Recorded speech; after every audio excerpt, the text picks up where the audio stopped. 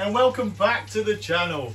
It's Super Bowl Sunday and we're preparing for our Super Bowl party here, which there'll be a Super Bowl party of two, as me and three, sorry, I'll forget that, three, me and the sous chef, Mr. Wiggins, and Seuss will be watching the game later on with our Super Bowl chicken sours burger, which I said is Andy Reid special, which I've done here. It's lovely, isn't it? I'll tell you what, it looks better than anything you'd buy in the shop.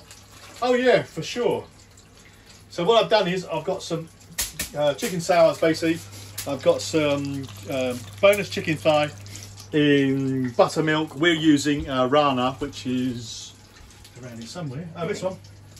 Rana, which is this is a goat's milk, like a drink yogurty type thing. So we're using that instead of buttermilk, but you can use buttermilk. You put garlic in there, you can put some onion powder and some chicken seasoned paprika.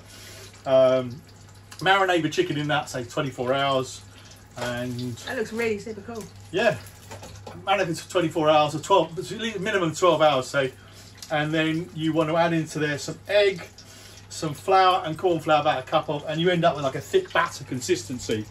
Yeah, look if you can see there now. Oh, wow, you end up with a thick that looks amazing. Look. Thickening batter consistency, and basically you're doing like a southern fried chicken, really, with using a sour batter.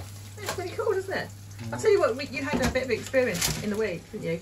With some, I did. You can talk about that if you wish. Yeah, there's a fish and chip shop not far from where we live, and on Friday night, Peter had a bit of an experience. Oh yes, you're talking about that. I thought so. Yeah, I was just wondering. Yeah, and it's nice to have home cooked food, isn't it? I'm not talking about it. It is. I mean, it's sad in the sense of when your good fish and chip shop, which we sort of like started going for in the first day, yeah, seems to have gone downhill a little bit. And that's two people who we know of, where they went there and it was on very Saturday night, on Friday night evening, and everybody got bad tummies and upset tummy. Yeah, but this looks absolutely delicious. Yeah, it's really nice. I tell you, it makes you appreciate having a chef or anything there. Yeah, so this is my Andy Reid burger without the beef. Oh, because Andy's obviously trying to. Are you serving that inside a brioche bun?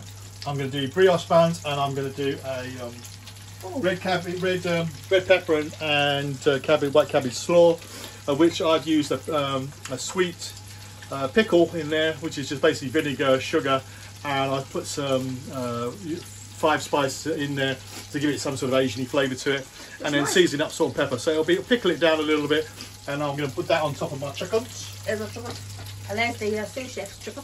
The sous chef's chicken has just come out of the oven too. We're going to cool that down soon. Yeah, and then we'll cut his dinner. As you can see, that's what we're doing. It looks really super nice, doesn't it? Maybe, yeah.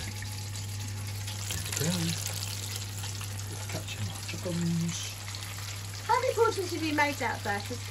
I've probably made them more than I need, but I'll cook it and then we can put it in the fridge till tomorrow. Well, unfortunately, guys, our fridge has gone. Oh yeah, it's died. So maybe it's died bad. And if you're working for Meatley or Bosch, please send us a fridge away. Yeah. As our one is dead. Yeah, absolutely. Mind you. It's getting cold. It could be the freezer from the bottom. Yeah. The Sun Strange reason our freezer is minus 32 degrees. That's pretty cold. You're in Canada. That's pretty cold. Yeah, if you're in Canada or the Arctic Circle, it's probably about right. But mind you, it's supposed to be getting cold in here, isn't it? Yeah, it is. But that just smells really lovely. If you could smell that, that is absolutely incredible. So, what's your verdict on tonight then? Right, tonight it's going to be a close game, and I believe it's all about the defence tonight, and it's going to be close. I think Spags is going to pull something out in the bag, and Andy's going to be able to pull some tricks.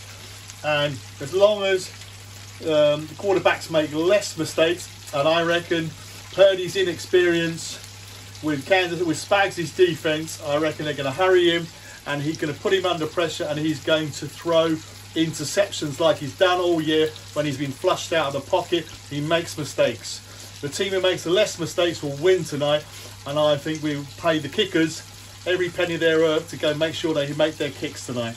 Okay, cool. So that's your verdict. That's my verdict. I think it's going to be Kansas City, but it's going to be a close game. Okay. We'll come back to you shortly and we'll show you the finished product. And bye for now. Bye for now.